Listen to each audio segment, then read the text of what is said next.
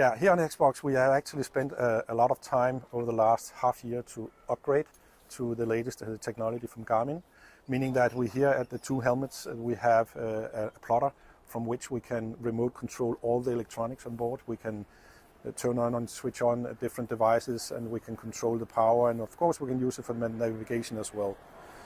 Getting to a middle section here where we have a little more about the tactical information. So this is for the tactician. On the left side you have the course and direction to the next waypoint. In the middle right now it's programmed to show you the map. It could be countdown, it could be sail performance. And then on the right side on the entrance there you have the displays that shows the performance compared with the wind direction and the wind intensity. This is being used by the helmsman and the tactician. If you take the remaining part of the crew, they will have more focus on the mast display, where you have what is the heading, what is the speed, and right now what is the wind angle. This can be changed with the switch of a button, but right now it's programmed like that. But we have four different displays of this, and we can switch it.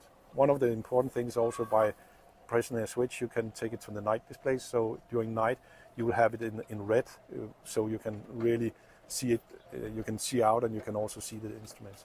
So the technology here is the latest technology from Garmin. A security thing is also that all people during Garmin around Denmark will be equipped with a device in their life vest, so we know if they fall in water, we will have an alarm, and we will know the direction and the distance to anyone who was fallen in the water. So extra focus on security during Garmin around Denmark.